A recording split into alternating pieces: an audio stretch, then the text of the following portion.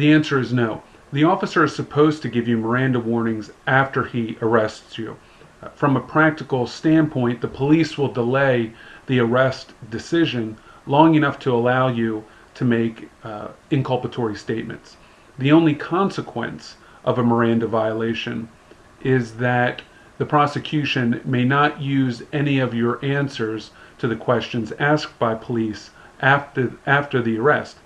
Even this limitation has been eroded because statements made in violation of Miranda can be used for impeachment purposes should you choose to testify on your own behalf at trial. Again, the wisest course of action is to say nothing regardless of whether or not you have been formally placed under arrest. Of more consequence in most cases is the failure to advise you of the state's implied consent law. That is your legal obligation to take a chemical test and the consequences if you refuse. This can affect the suspension of your license.